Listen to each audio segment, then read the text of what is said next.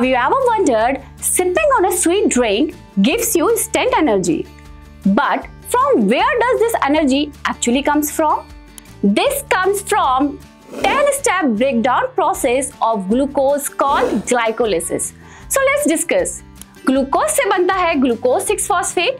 Glucose 6-phosphate isomerized to form fructose 6-phosphate, which then form fructose 1,6 bis-phosphate.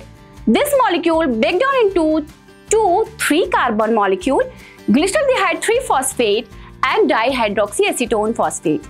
G3B से फिर बनता है 1,3 bis-phosphoglyceric acid, 3-phosphoglyceric acid, 2-phosphoglyceric acid, phosphoenol pyruvate and pyruvic acid.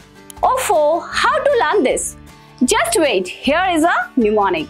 Great good friends fills glass daily by picking plum, peach and pear. So in this process, at step 1 and step 3, 2 ATP are used. And at step 6 and step 9, 4 ATP are produced. So we have net gain of 2 ATP molecules. And also 2 NADH molecules are produced at step number 5. So now try to do this question. Stay tuned with Extramarks. Thank you.